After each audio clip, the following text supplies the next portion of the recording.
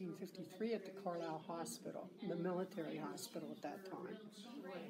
My uncle was a policeman over in Carlisle, and the day I was supposed to be born, there was supposed to be a really bad storm coming, and he didn't want my mom having me in the house, so he took her over to Carlisle, and then he took me to the military hospital because my dad was in the Navy. And that's true, because when I was moving, I had a trunk that was my great-grandfather's, and there was a newspaper article in there about the storm that hit the very day I was born.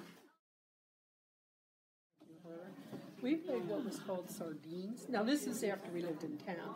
When we lived out of town, out Little Buffalo, when I was a kid, we did whatever we wanted to. I mean, we weren't bad kids. We did whatever we wanted outside. But when we moved into town, we played this game called sardines. And that is where everybody would count but one person, and they would go hide. And then whenever somebody come past, you'd grab them until we were all grabbed in one person. And we played mumbly peg, which I probably shouldn't say that, because that's with a knife. But my mom knew we were doing it. We did it in the backyard. It's not like we were throwing it at each other or anything. We just played the typical kids' games, basketball hoops and hopscotch, stuff like that. Yeah, I was allowed to come in and spend a night with my girlfriend that lived up on 4th Street. We had a sleepover, and we went to the movies. That was the very first movie I saw. I was a little kid in the Buffalo. The first time I went down here, I saw Flipper. You could get sodas down here where it used to be Wellesley's Pharmacy. They used to have a soda stand in there, and we'd go in there for malts and stuff like that. Our family ate dinner every day together at supper time, and we always had to have a hot breakfast before we went to school. But my dad was already gone, so the family meal was at supper time. And on Sundays, we went to my grandmother's, and every Sunday after church, it would be the full-course, 7-course meal. She'd have, like, chicken, potatoes, peas, the whole bit, desserts. And I can remember her making bread on Saturdays and pies for the week. Every day of the week, she had something different to do. Like laundry was Mondays, and baking was Saturdays, and cleaning. Oh yeah, we weren't allowed to leave the house till the house was clean. You didn't go out. You didn't have to do your homework when you first came home from school, but it had to be done before supper time. Because Mom always thought you had to go out and play a little bit, because you're sitting all day long. And in the winter, when there was a lot of snow, I lived out Little Buffalo where the original Clay's Bridge used to be.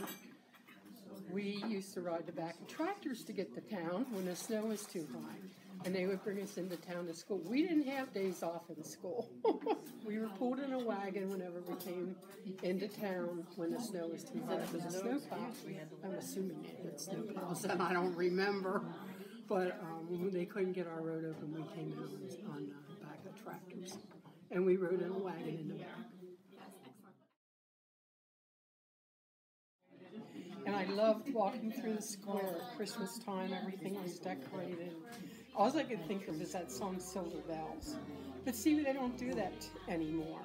And I wish they would bring that back, because I love that. They used to decorate every window the whole way around the square.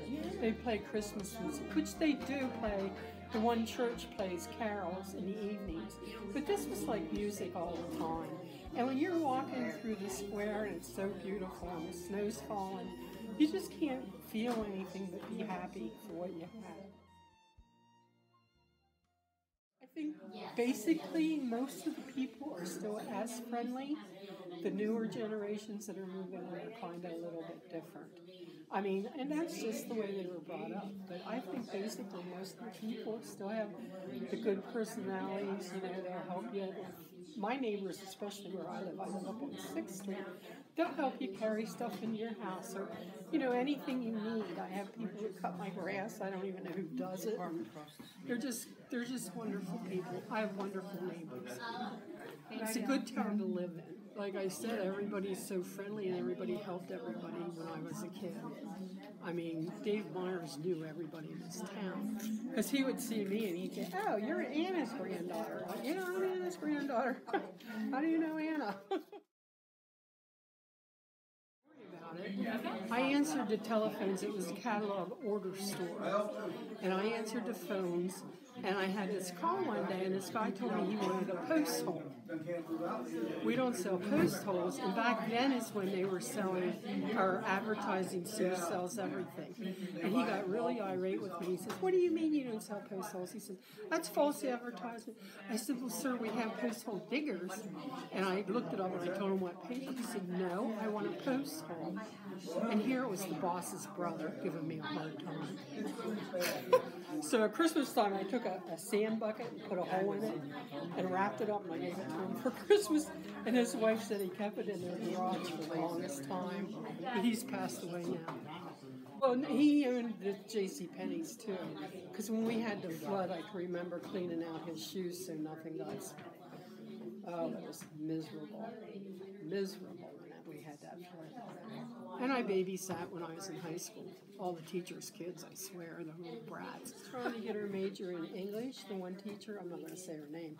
And her kids were just perfect little angels. When as soon as they'd go, she'd leave and shut that door, they'd start bawling. And then we had another teacher I babysat for out here on 4th Street. And my mom and dad always said she can only babysit if you make sure she gets home at night. Then we lived on 6th Street, we weren't out in Buffalo anymore. And he'd stand down on 4th Street and watch me walk up to 6th until I disappeared. That's how he made sure I got home.